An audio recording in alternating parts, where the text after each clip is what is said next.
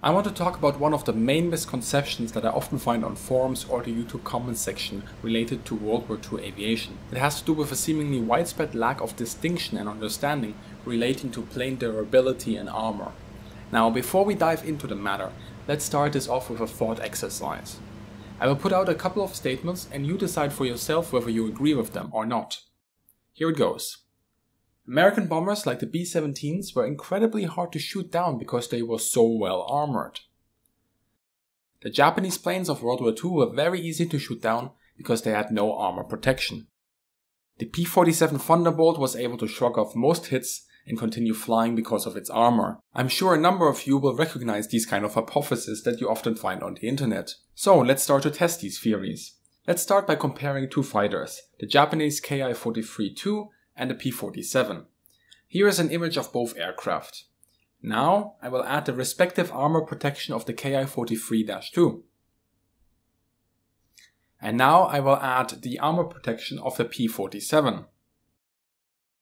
Yep, that is it. Nothing else. The fighter that is considered to be the tankiest of all World War II fighters has pretty much the exact same armor layout as a Japanese plane. And Japanese planes are often considered to be not protected at all. Here is the thing. Generally speaking, World War II fighters are not really armored. Armor is heavy, not something you want weighing you down. The backplate of the P-47, for example, is 10mm thick. That's enough for rifle caliber bullets or glances by high caliber hits.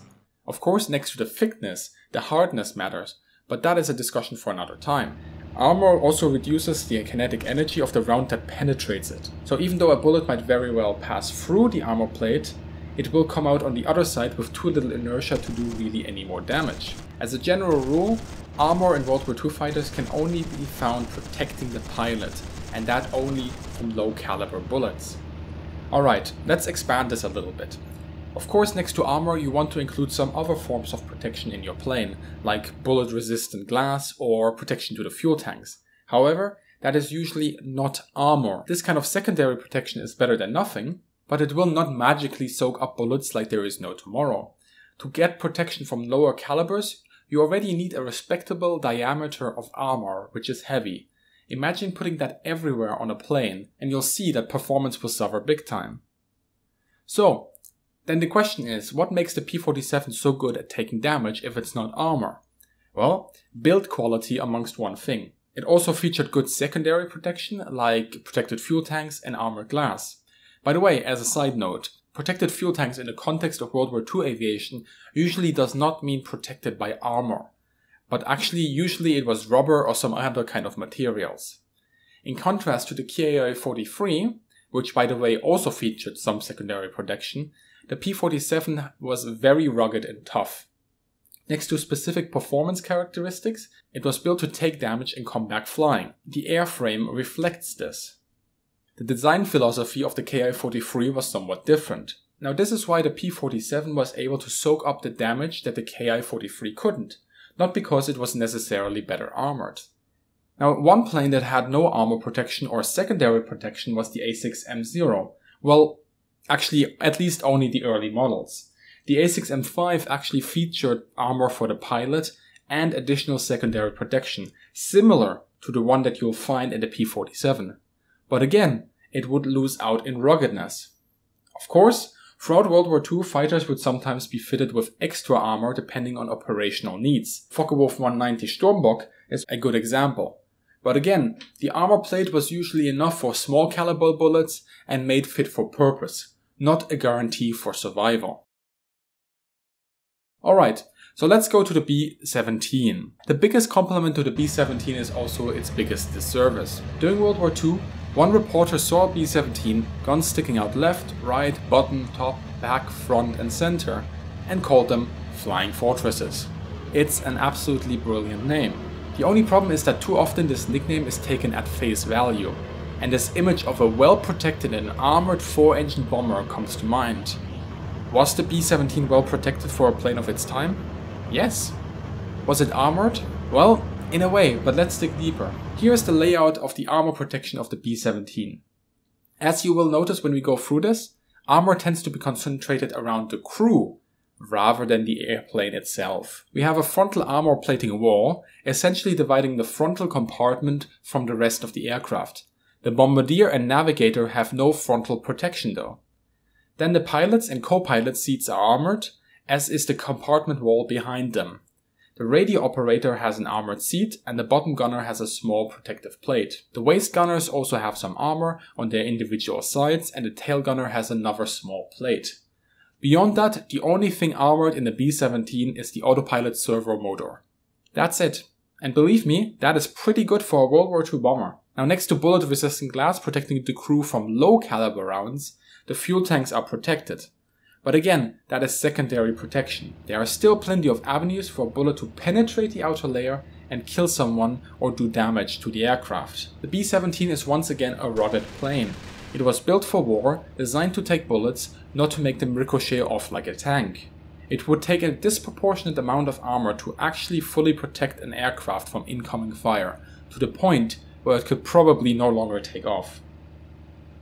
Now one thing you might say now at this point is, hang on a second. What about planes like the Soviet Il-2? They were well armored. Yes, for a plane of their time they were really well armored. Let's have a look. Here is an Il-2. The effective armor thickness did vary a bit between some of the early and later variants, but the change was minimal. So the Il-2 is essentially protected what is often called a bathtub. Now the Il-2's engine was protected all round by around 4 to 5 millimeters. The cooling system was also protected. The closer we get to the pilot, the thicker the armor gets. The pilot had some very thick protection for the time, 12 millimeters in some cases. The gunner also eventually received a protective plate. The plane has no other armor to speak of. And this actually shows you the priorities the Soviets, along with most other nations in World War II, had. When forced between having to choose armor for the plane system or armor for the pilot or crew was given priority. They could have done it so that the engine, for example, had more armor thickness or that it was more even throughout, but they didn't. The pilot is the asset worth protecting. The plane itself is replaceable and simply meant to get him back to safety when necessary. Other specialized planes existed, like the German Henschel 129, that featured prominent armor protection for the pilot. In the Henschel 129, it was up to 12 millimeters and it even had small armor boxes for the oil and fuel tank, around 6 millimeters. It also had 75 millimeters of armored glass. The P-39 also featured some interesting internal protection, but these were exceptions rather than the norm. Most protection was centered around the pilot or crew, sometimes with several thin non-armor layers creating compartments within the structure, in the hope of reducing the bullet's inertia once it gets to the final plate of the pilot. Instead of armor then, aircraft tend to stay in the air because of rugged construction and secondary protection for vulnerable parts like the fuel tanks. The armor does its job by protecting the pilot, not the plane. A great example of this might very well be the British Wellington. Its construction is essentially nothing but a metal mesh with canvas strapped around it. Not at all bullet resistant, to the detriment of the crew, but very hard to destroy by conventional means. Now I hope that you enjoyed this video, and if you want to see more content on military aviation, consider checking out my Patreon. Support over Patreon allows me to buy more resources for this channel, such as books and other materials, and directly influences my ability to invest more time into it. Just $1 or $2 can already make a big difference. Before you leave, make sure you pass by those like buttons on your way out, and to share this video with your friends. If you want to know more about how the Soviets used the Il-2, check out this video. Or if you are interested in why bombing was so difficult during World War II, check out this video. As always, I hope you have a great day, good hunting, and see you in the sky.